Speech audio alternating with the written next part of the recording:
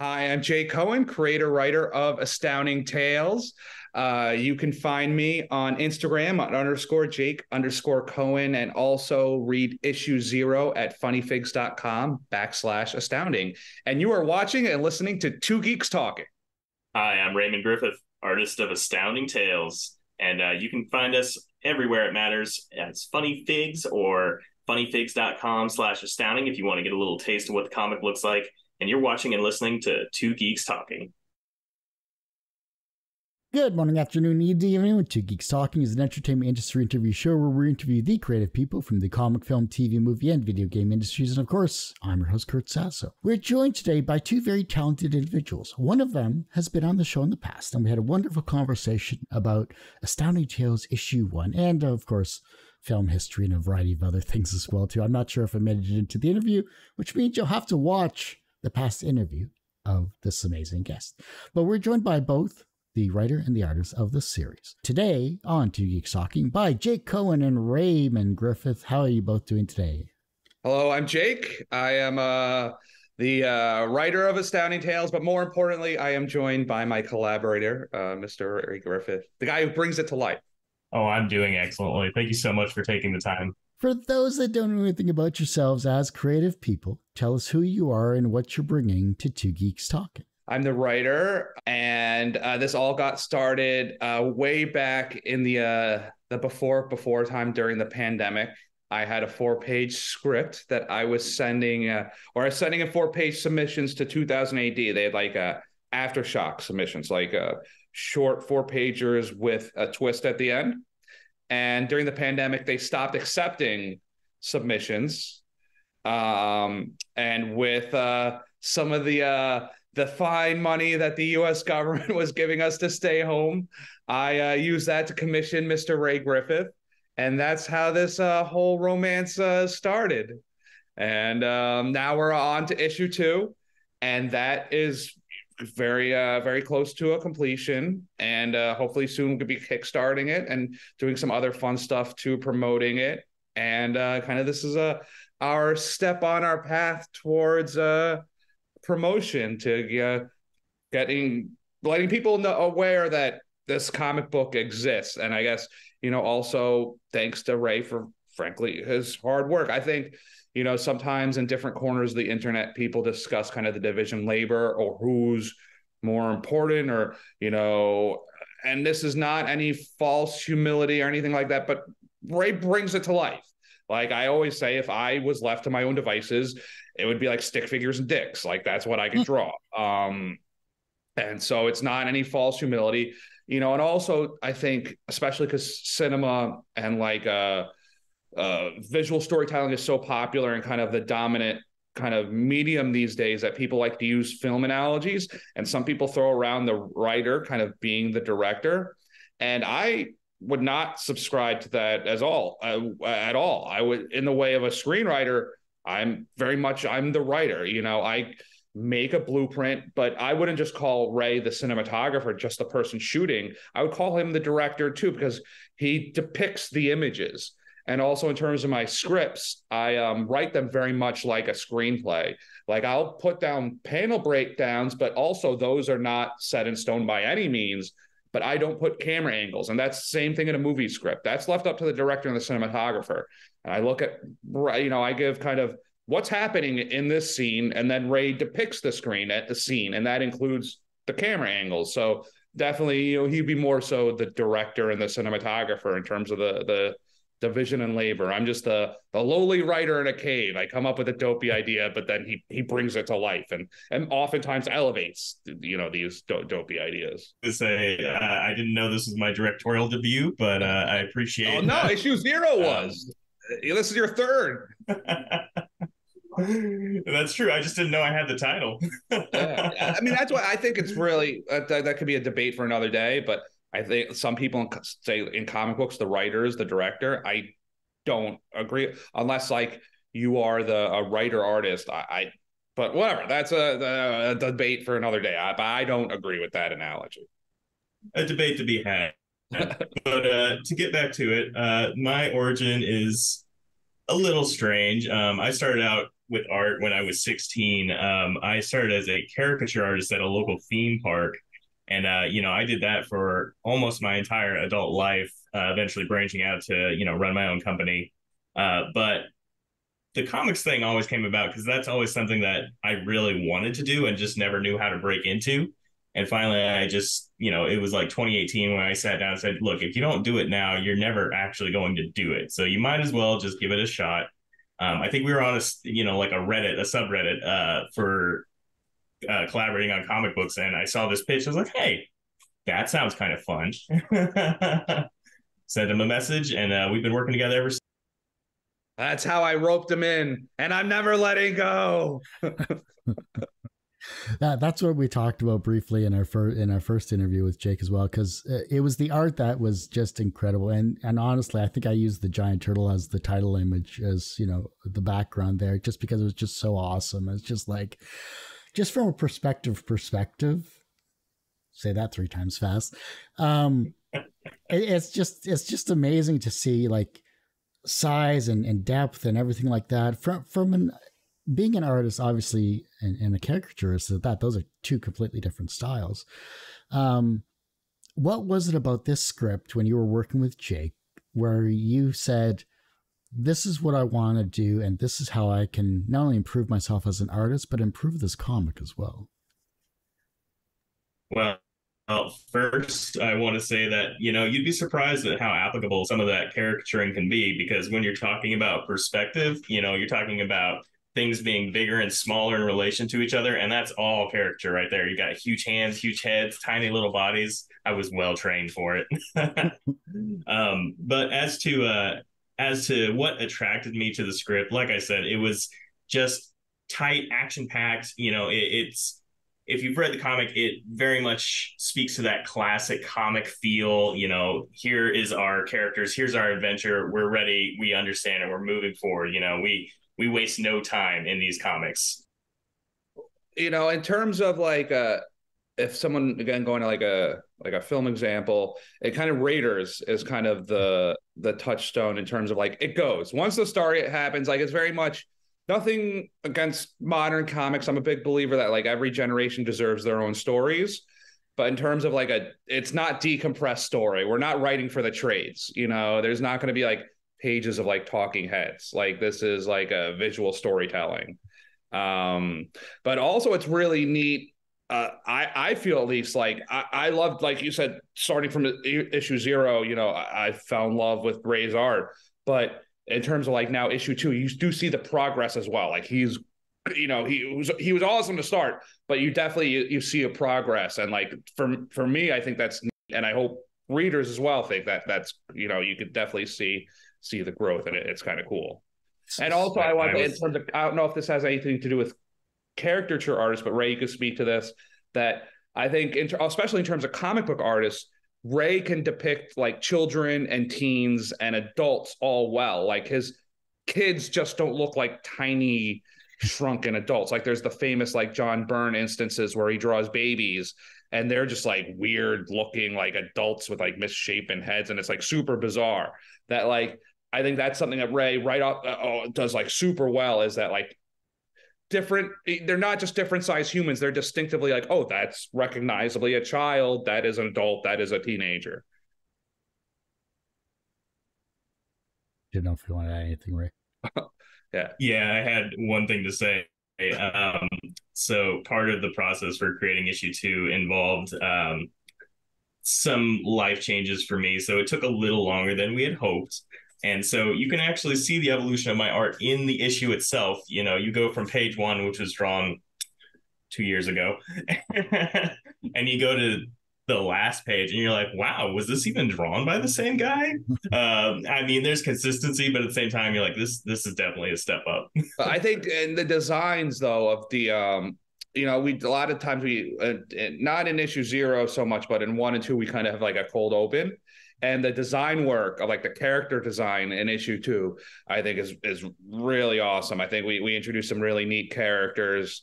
But in general, like his characters, like you said, the turtle, I mean, obviously I want to give him something to work with. I don't want to be like completely vague, but on the other hand, that like hey man, like give him the ball and to run with it. And I think you see that in terms of the art, that like he's enjoying what he's putting down.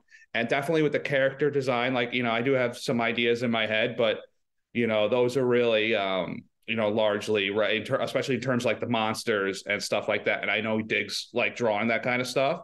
So I try to kind of put in stuff that he enjoys drawing. I do apologize once again that there's some automobiles in there, but they're not highly referenced automobiles. I promise you could, but so I apologize for that, but I try to put in, and I think for any aspiring writers out there, I know you have that magnum opus in you, but try to, talk to your artist and like, what do you dig? Like, what blows your hair back?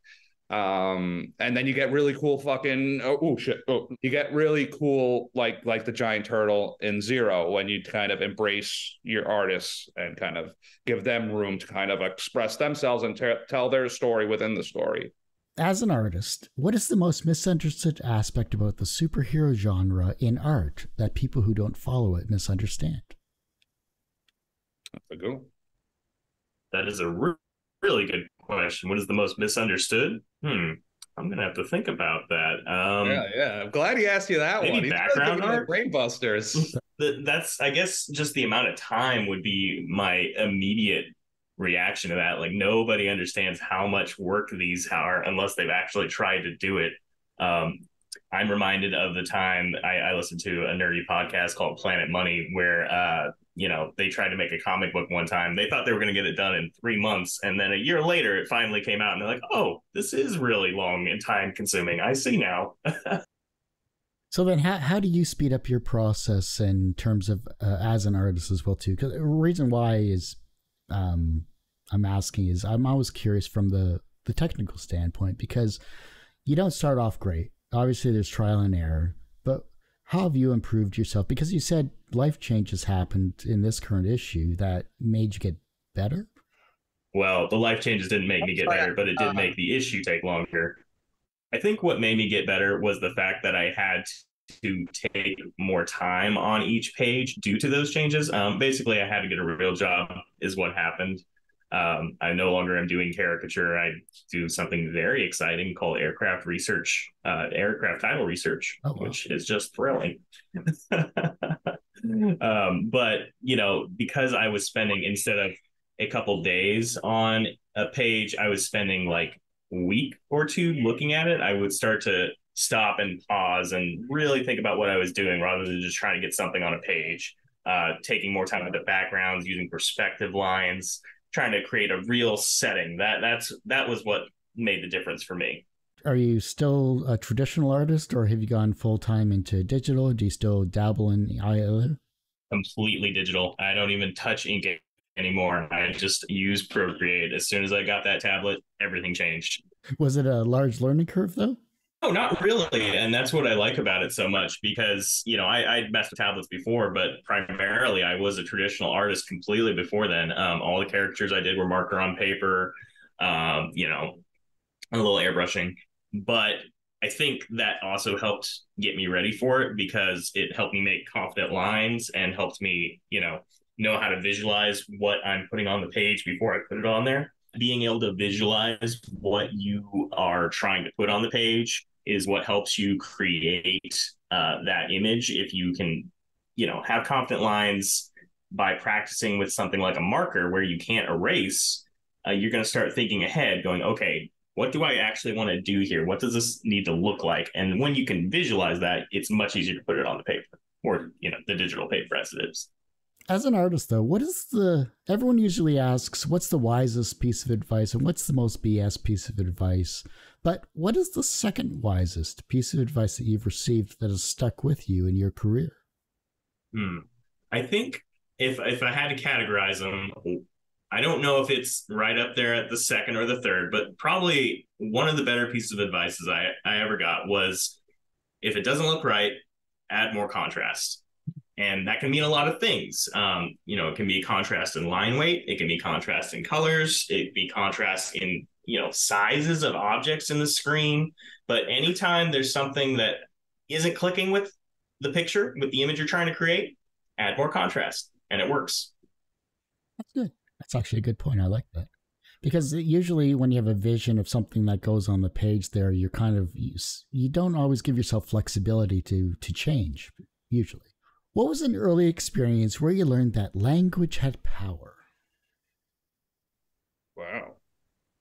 Gee, that's another good one. I mean, I think communication in general, that I've always been, since I was a kid, like enamored with visual storytelling. So I think sometimes, let's say like you have a splash page with like no words at all, like that, they'll say the image communicates everything. And it's a situation where it's a writer collaborating with an artist. So they're like, where's the words? Where's the writing? And be like, oh, that picture's the writing. You know what I mean?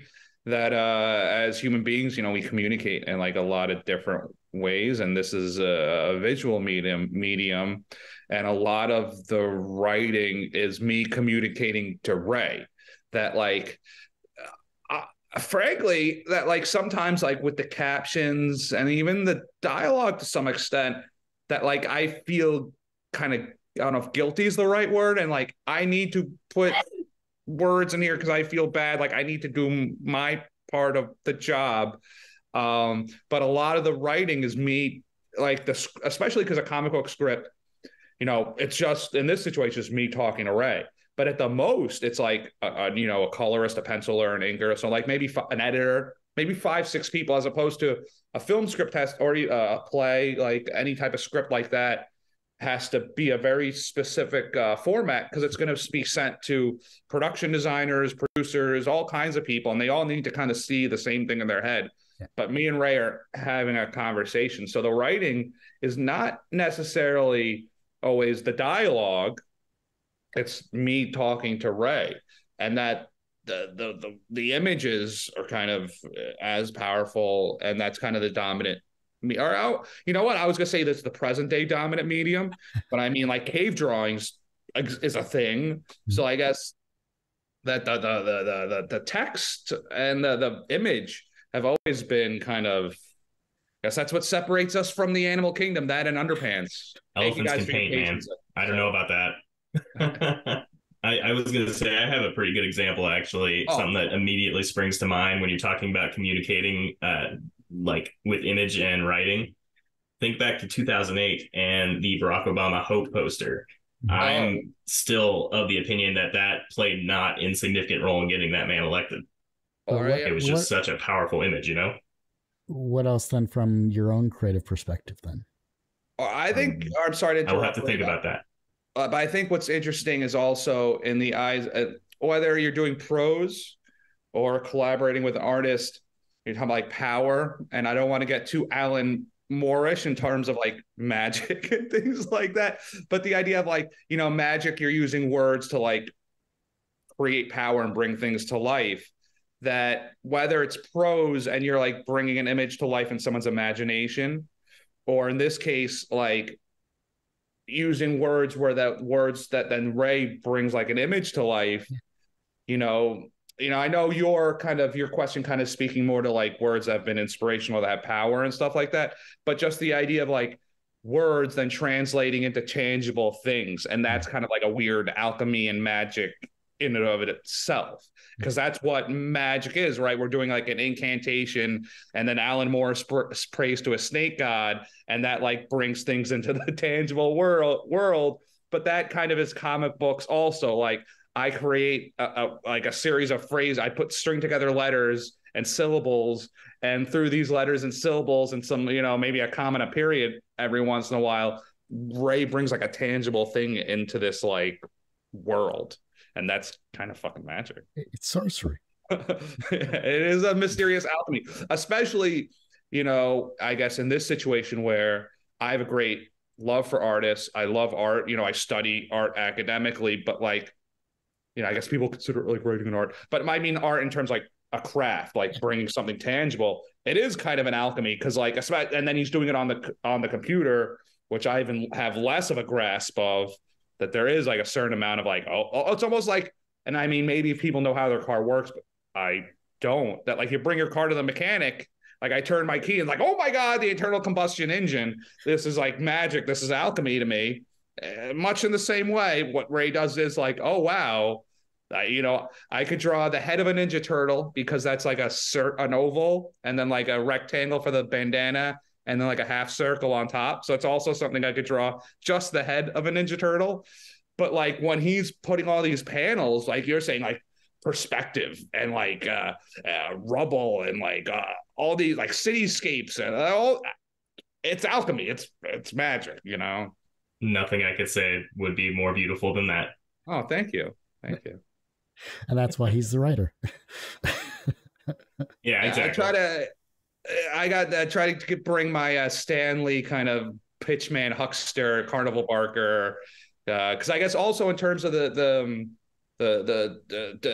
division of labor, and obviously I have a very soft spot for Stan in my heart, but obviously nowadays it's becoming a bit more controversial because kind of the truth of the division of labor and kind of where the credit went. But in terms of like that division of labor, obviously I'm giving Ray more than a plot. I'm not like a Stanley, like, I think we'll have a Galactus today. And then like Ray makes a 3-thing trilogy and like, we all did this together.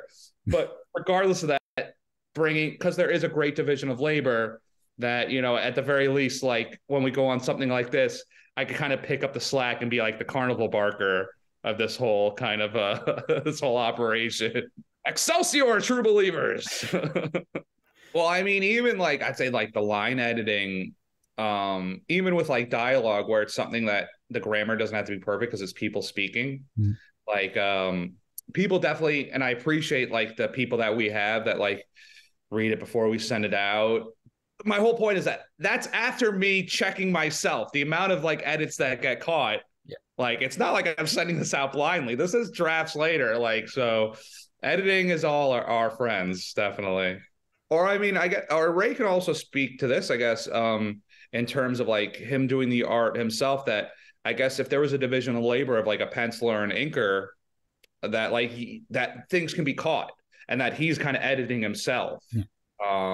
That he is both penciler, inker, colorist, whereas like a normal comic book process, like a Marvel comic where you have like 3 or 4 people, someone could be like, oh, there's 2 thumbs pointed in the same direction. Humans don't have hands like that. Like Ray is catching it all on his own. It's happened. I had to redo a couple panels because I was just like, what were you on when you drew this? This is just not right. I was listening to some comic book YouTubes and they brought up a good point. Some like the more famous, like Rob Liefeld kind of like flubs or like famously like bad kind of art that he does ink himself a lot in his current art, but some of these images had a different inker and was the inker like, oh, like screw Rob Liefeld. Like I'm not correcting this. Like it's going down on the paper as he penciled it. I will give you a counterpoint. Sure. Oh, I was just going to say, you wouldn't be talking about it now if you hadn't drawn it that way. So maybe there's something to be said for, quote unquote inaccuracies. Oh, I think, yeah, some of the famous like comic errors was there like a thing of a marketing thing like that. But also in today's day and age where it's popular, and there are like the Captain America image that's famous, that's like very squirrely. But just to defend Rob Liefeld, because I was like the right age when he was like doing New Mutants and X-Force, that like that art did speak to kids. I wasn't a huge actually image kid because also the better paper stock was weird to me. I'm like, well, why is the paper like glossy? So like the better paper and better inking actually was one of the things that turned me off to image. But I am totally the right age. Jim Lee's X-Men, Rob Liefeld on, Will Portasio on Uncanny. Like I was 8, not 7, 8, 9, 10 years old. And like, yeah, people have, and a lot of it's legitimate criticism, but it did connect with people. And like, I think people are missing that context of like, it's like, when I see a Star Wars movie now, I love Star Wars since I was 6 years old. It blew my mind. Well, when I first learned there were multiple Star Wars, that was like one of the most exciting things I saw. Was at the library and like looked in the like, oh my god, there's more than one of these movies. So like, when I saw another one, and now when I went to see Rogue One in the theater, I went with my brother-in-law and my little nephew, and I enjoy Rogue One very much. But one of the first things my brother-in-law told me, like, hey Jake, did you like it? What do you think about it? At first, I looked down at my little nephew. Did you like it? Like every generation deserves their own stories. And I think whatever you have to say about Rob Liefeld, good, bad, or indifferent, I think there's a lot of, there's a lot of negative things because but that art really connected with people at the time. And also, I guess now as an adult, what I didn't realize, because one of the things I love most about that era of X-Men is the character design was cool, but the art design, like how they drew tech and vehicles. And I guess this is before the internet and before manga was around, but not super and pervasive. And a lot of the anime was anime that was like repurposed, like stuff like Voltron, that anime wasn't as ubiquitous. That's all Appleseed. It's like a mixture of Terminator 2, like James Cameron art design, like Aliens, Terminator 2, and Appleseed. I did not know all of that, like the way they drew tech that I loved in like those X titles. That is 100% now as an adult. That's Appleseed right there. Yeah, so anyone who loves those comics, the way Wills drew tech as well, I love how they drew tech, but it's 100% they're cribbing off Appleseed. Oh, yeah. But then now looking back, you're like, oh, because at that age, being like 7-year-old, growing up in like suburbia, like that was totally mind blowing. But I'm like, now as an adult, like, oh, they got into some, or even like, I think it's even more impressive looking back, the Frank Miller Daredevil, or even later on Ronin, that he was totally cribbing manga influences. That like, how was he getting a hold of that stuff? And like, I think early 80s or even late 70s, like he was getting his hold of like Lone Wolf and Cub, like non-translate, and like kind of getting stuff from that. And I don't think there's anything wrong with that. I mean, we're all doing that. And like, I think what's interesting sometimes is looking back on what Ray and I create is there's definitely intentional homages, like things that influences I want to get down. We have one script where like in the script, like no spoilers, but I'm like, this is like the Old Boy hallway scene. Mm-hmm. I sent him like a YouTube clip from like the film Old Boy. But there's other things that we get back that like, I'm like, oh, this was like in the deep recesses of my lizard brain. And like, I didn't realize that was a thing. And like, oh, this is totally a thing. Like I see it. Like one of the things I noticed is there's like an old cartoon from the 80s. Is it Bionic 6 or Bionic 7? So like a family of Bionic. It's like a Fantastic Four-esque kind of homage. And they're like a family of, they get bionic powers. And I think I sent Bray like the bad 80s intro. And I'm like, this is definitely totally a thing that is somewhere in my lizard brain that is like leaking onto the page, Astounding Tales 2, are you doing a Kickstarter campaign, or is this just going to be through your website? Like, what's that game plan? Yeah, absolutely going to be a Kickstarter campaign. In fact, it was supposed to be a Kickstarter campaign. Right now, it's a little bit delayed. Entirely my fault, but we're going to get there. Dude, I mean, I wouldn't. It is. Please, it happens when it happens, dude. You got to keep your human alive. Well, I hate not being able to deliver. When we did our first Kickstarter, the book wasn't done. I had to finish the pages, and like that 3 months was just a nightmare for me. So I swore I'm not going to do another one until the book's 99% of the way there. So we're getting there. We've got, everything's inked, most things are flatted, half the book's colored. So it's a couple more weeks away, but we'll get there, and then we will be launching. Or what was the in the beginning of issue 1 when I was like, oh, it's an old-fashioned scooter thing. What was it? And then you like drew it analog, but hoverboard.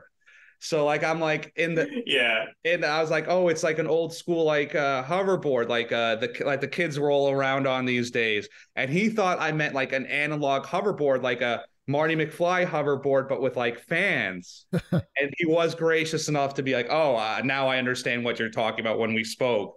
But that was definitely like a miscommunication and like old school hoverboard. Halloween, maybe? Oh, okay. Yeah. We're trying for as early a fall as we can get. But, also, obviously this is to promote issue 2 in that Kickstarter. But also, if people are interested in issue 0 and 1, they're still floating out there. 0 can be read, I don't want to plug early or whatever, but on Ray's website, you get issue 0. There's places people can view 0 and 1 as well.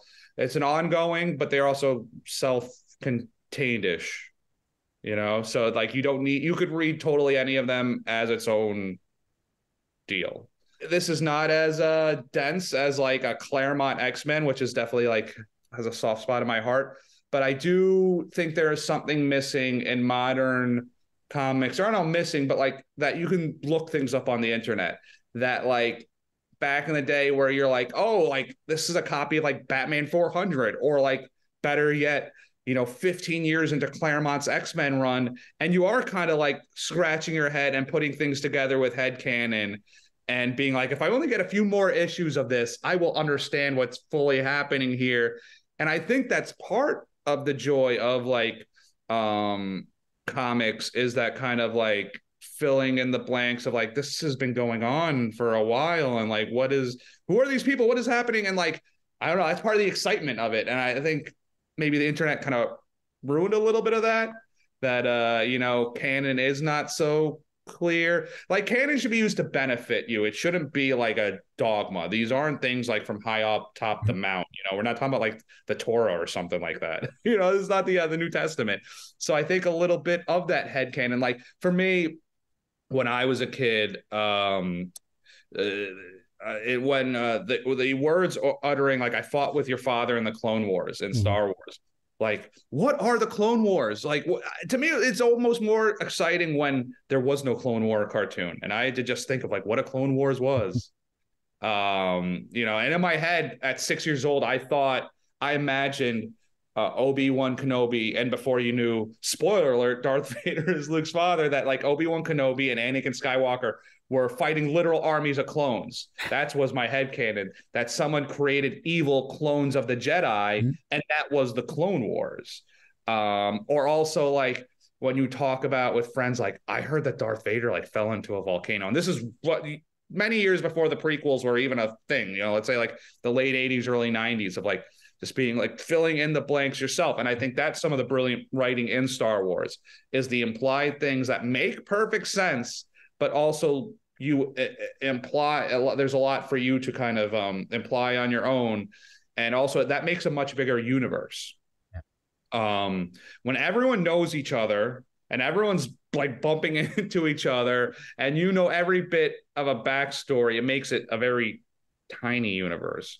But when you say things like, your father and I fought in the Clone Wars, and it's just that line by itself, and then you're moving on to the actual meat and potatoes of the narrative, that makes a universe immense. That makes a universe big. And I think sometimes in our modern storytelling with prequels and explaining every little thing, I think storytellers are forgetting that, and they're making their universes very small.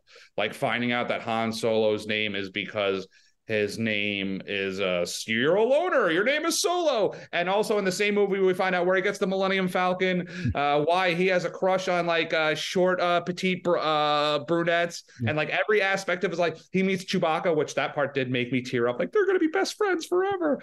But finding all those things in one story, in 190 minutes, makes your universe super tiny. Yeah. And by the way, how you really as feel someone about that movie, who loves the expanded universe and still reads those EU books and has since, when they were coming out, Han Solo is a family name from Corellia. All right. We all know this. I don't know none of this. Like, oh, you're Solo, so this is like, I think they stole that from like Lord of the Rings, where they're like, if you're a bastard, like you have these like regional like names. No, he has a family. Solo's a family name. That's for another day. Yeah. We could do an entire episode just on Star Wars alone. We'll have to. I got opinions. I know.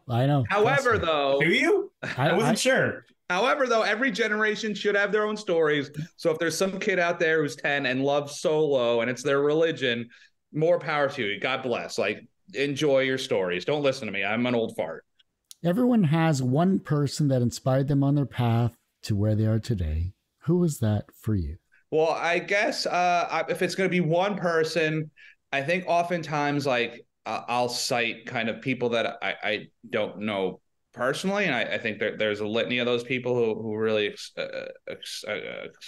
ignited my imagination. But I think too often, like I said, citing people that aren't kind of personal people in my life. So I'm going to say my older sister, Gigi, and for a few reasons. One is she's now she's kind of retired, but she's a photojournalist that like someone could make a living kind of doing art and creating things and stuff like that. She's 14 years older than me. So kind of the value of art, the value of being an artist.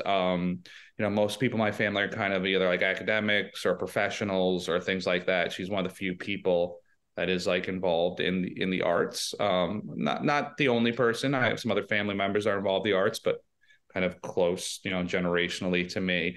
But the other thing of her being 14 years older than me, and this also ties into my parents maybe being a little lax in their duties of monitoring what I consumed, whether I was with my sister or not. But because I hung out with someone 14 years older than me, like literally when she was in college and we would visit her, my parents would stay in a hotel and I would stay in her dorm with her friends. Or when she graduated college, it wouldn't be uncommon for me to be 8, 10, 12 years old and hanging out in Manhattan or staying over in Manhattan or Brooklyn with her and her friends. So I was around a lot of like older people. In terms of the art I consumed, whether it's films, movies, her taking me to comic book stores. One of the first comics I ever bought on my own. I'm not at my house, or I'd show that issue of Uncanny. She took me to this is when you could buy comics off the newsstand.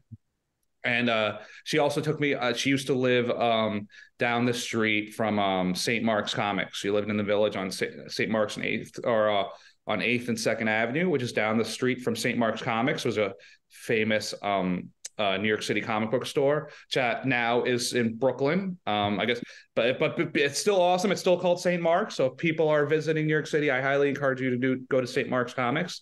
And used to take me there to buy comic books and also Marvel and X-Men trading cards, because I'm of the right age when those were really popular. So yeah, my sister for exposing me. And then also that has to do with also my academic career in film theory, because even as a kid, like seeing independent films, seeing silent films, seeing films that weren't necessarily meant for children. She's the one who took me to see Terminator 2 when I was 6, and maybe I think Jurassic Park when I was like 8 or 10. And but then also, in terms of like, I definitely recognize my diet of films was different than all my friends for 2 reasons when I was little. One is when I was super little, that all like the independent films that were like nominated for Best Picture, like, oh, I saw these all in theaters. I saw a Trainspotting. I saw this. I saw that when I was a kid. And the other thing is, when I was maybe 12, 13, the age you're having sleepovers with friends. This is when Blockbuster still existed. My friends are like, oh, rent some movies and when on your way over.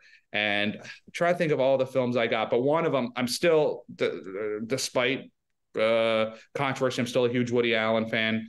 And Everything You Ever Want to Know About Sex But Are Afraid to Ask, which is hysterical if no one's ever seen it. It is a very, very funny film.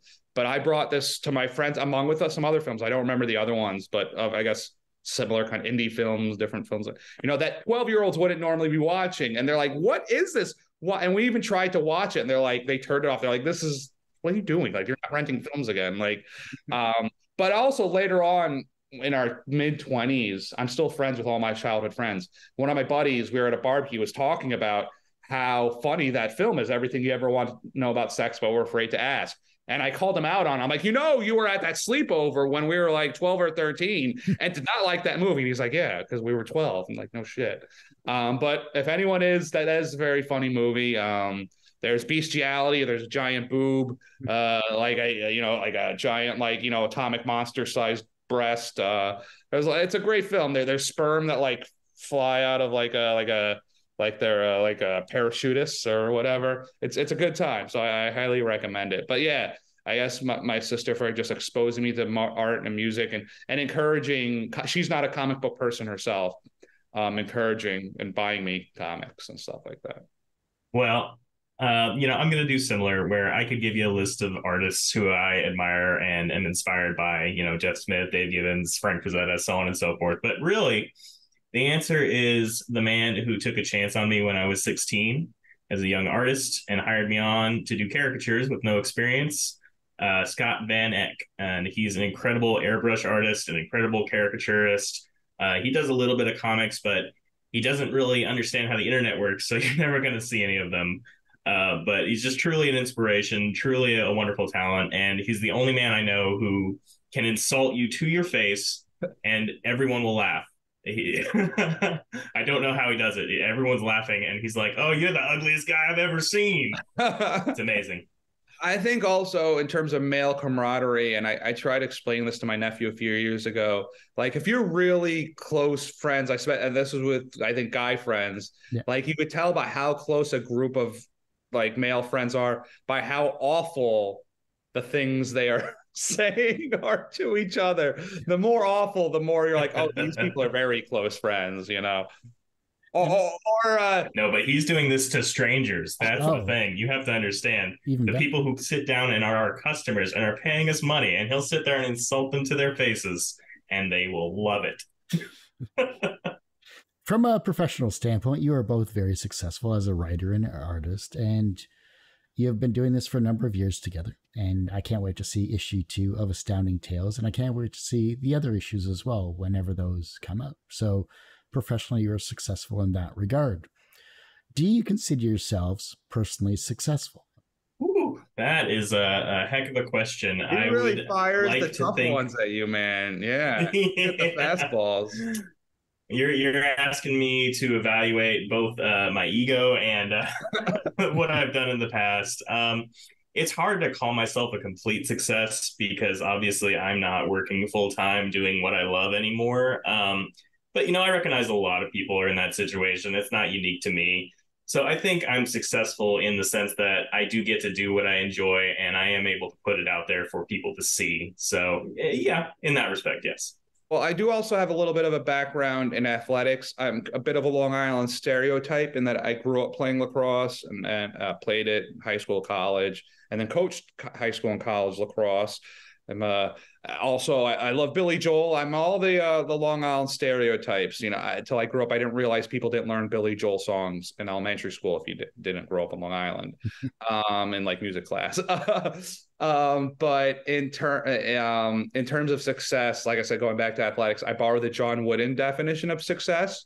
That did you do the best you can with the ability you're given, that like if you're a football team and you're like a high school football team and you go play like the Dallas Cowboys or New York Giants, like your measure of success probably shouldn't be the scoreboard because you're in high school and they're NFL players. Like you have no chance of winning. Like what's going to be can you play the best that you can play? Did you do everything to live up to your potential? So in terms of like the individual scripts, I think the individual comics are, I would say, a success. So in terms of like my collaboration with Ray, I don't know either of us, we would like to be more quote unquote financially successful, but in terms of like the product itself, the actual like art object, I think they are successful.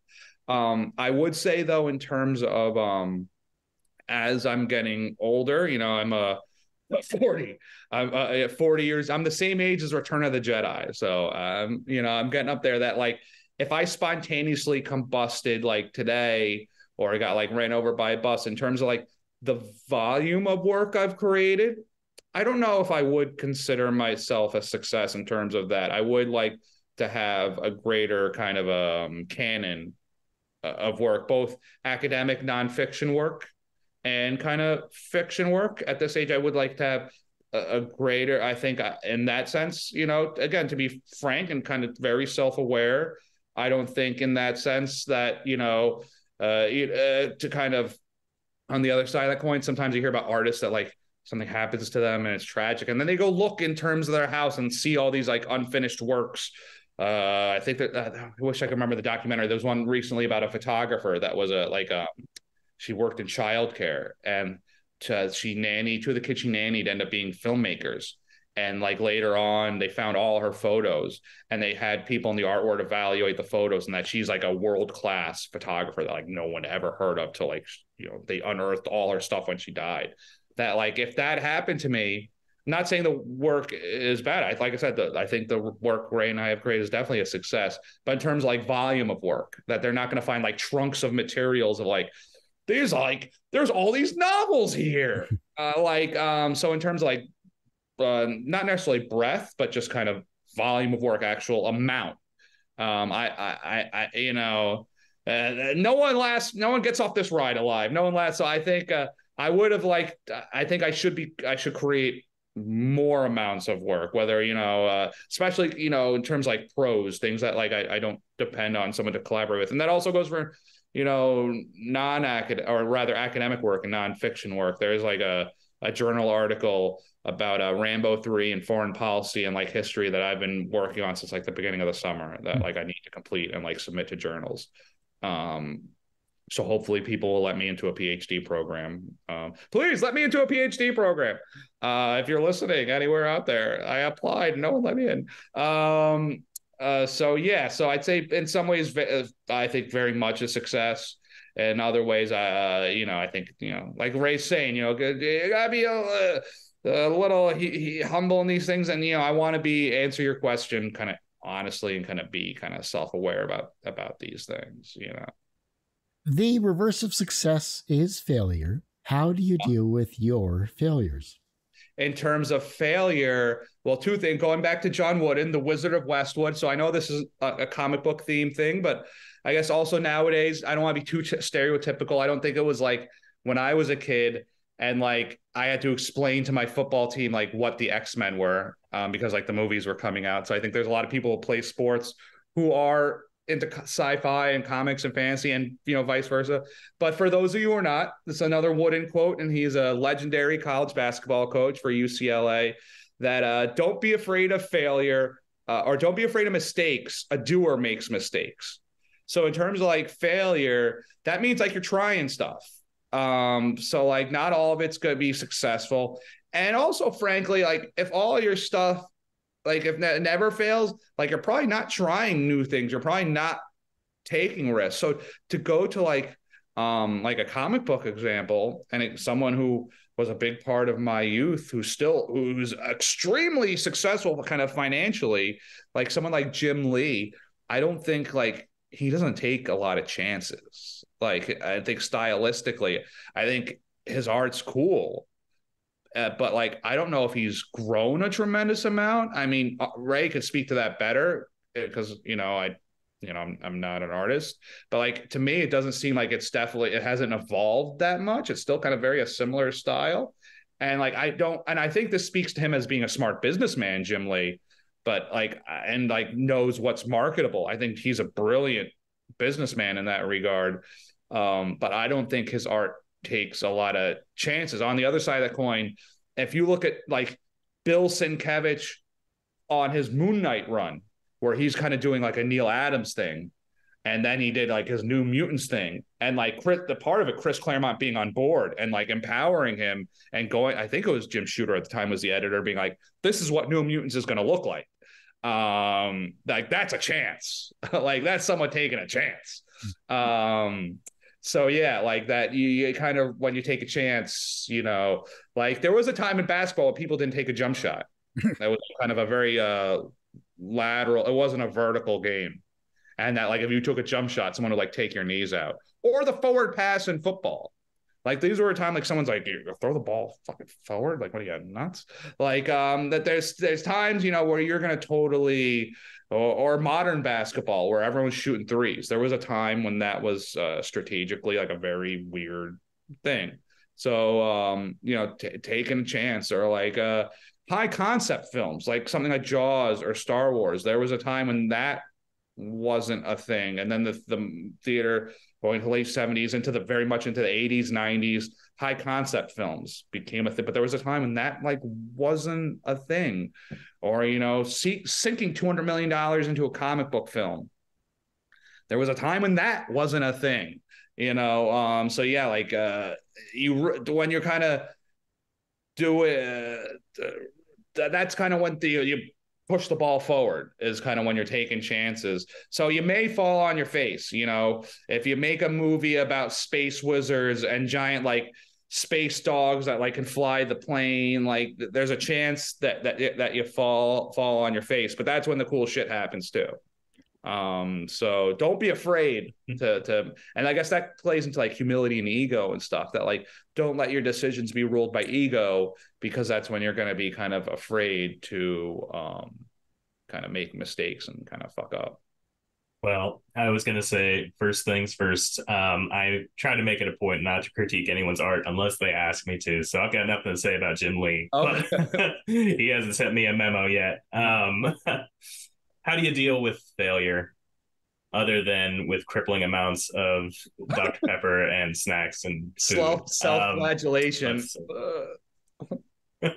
yeah, exactly. I find it hard not to move forward even when I do fail, just because this particular thing that I do, I enjoy so much. Enjoy is not even the right word. I feel compelled to do it. So even if something doesn't work out, or if I don't, see the returns on something that I'd hoped I'd see, I'm still going to do it. Even if I was doing this in a black hole with no one who would ever see it, this is still what I would do. So I guess it's just pure momentum at this point. The young generation is looking at your work and they're becoming inspired and creative in their own way. And the fact that you have the young generation with you and the fact that you're inspiring them in some way, shape, or form, maybe they're going to become creative in some way, shape, or form in the future. How can they inspire the generation that follows them? That is an incredible question. I am always humbled when someone younger comes up to me, or their parents come up to me and tell them that they love drawing and they see what I do and they feel greatly inspired by it. And I would say that the way they can inspire others as they go on is to just do that same thing. Just show people what you're doing, even if you don't feel it's perfect, even if you don't, think that it's something someone will enjoy. There is someone out there who is going to like it. So you should, not be afraid to put it out there. And yeah, you will get some criticism, but you have to be able to shrug it off and move forward and, just don't be afraid. Well, I think also, especially regarding artists, because it really pains me when sometimes I hear those with parents like, oh, you can never support yourself as an artist. You never get a job as an artist. And I mean, maybe that isn't true. That could be true in terms of like fine arts. It could be tough to find, make a living and be like, I'm going to be an oil painter. But in terms of like literally being an artist as your vocation, that like everything is designed by somebody. Like literally everything in our world, every product, whether it's like your coffee maker, your phone, your car, like everything in this house, aside from the Jack Kirby collage, I'm sitting in a house right now. Every product in this house is designed by somebody.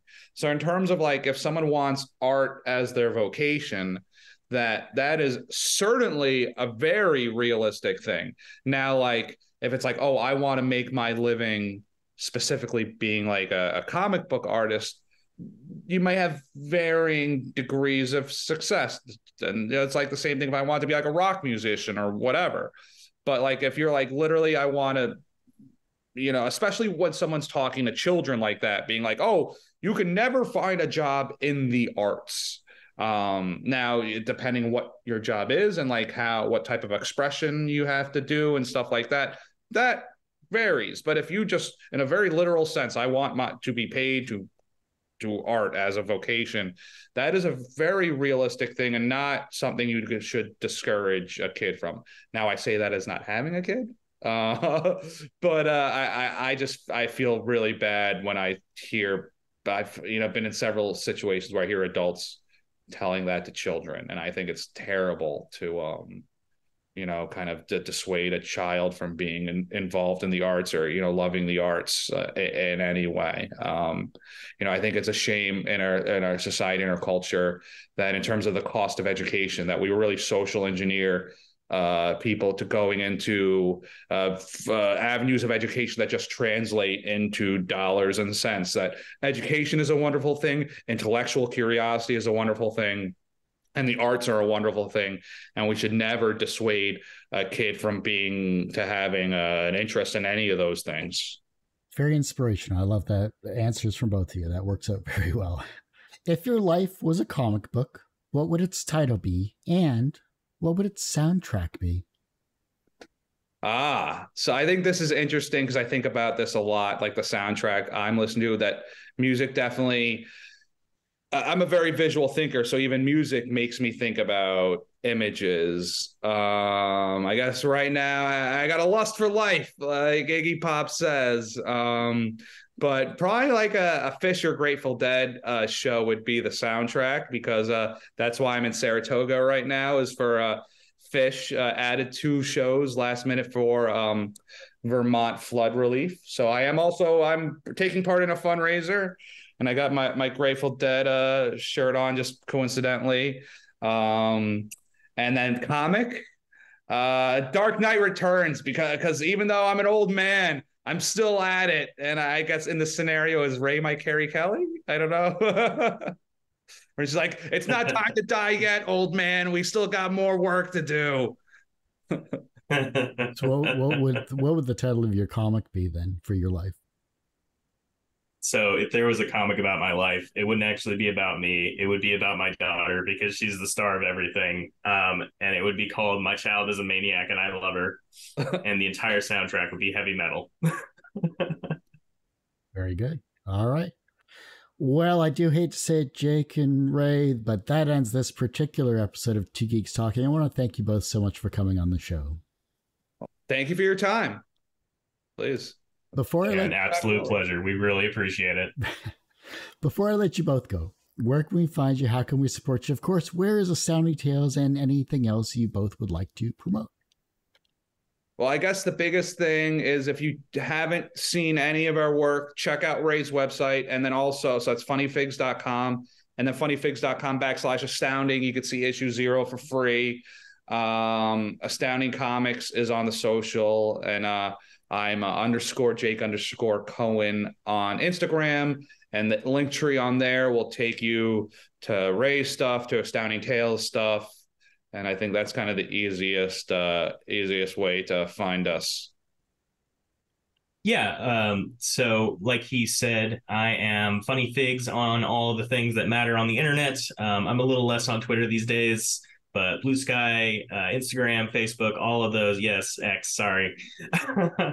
And while there is a preview of the comic available on my website, I will also just say, for the record, you can also go check it out on Global Comics. We have it uploaded there as well if you want to get a little taste of what we're doing. Good stuff. Well, like I said, that ends this particular episode of Two Geeks Talk. You can, of course, find this interview and 1,000+ others on our website, tgtmedia.com or twogeekstalking.com. That's TWO, not the number 2. Different website you don't want to go to. But because that website's going through a revamp for the past 10 years or so, you can find it on our YouTube channel, which is youtube.com/TGTmedia. The podcast is back after 12 or so years. You can find that at twogeekstalking.podbean.com, or just search for Two Geeks Talking wherever you get your podcasts. And as I say every week, everyone has a story to tell. It's up to me to help bring that out. Thanks for listening and watching on Two Geeks Talking.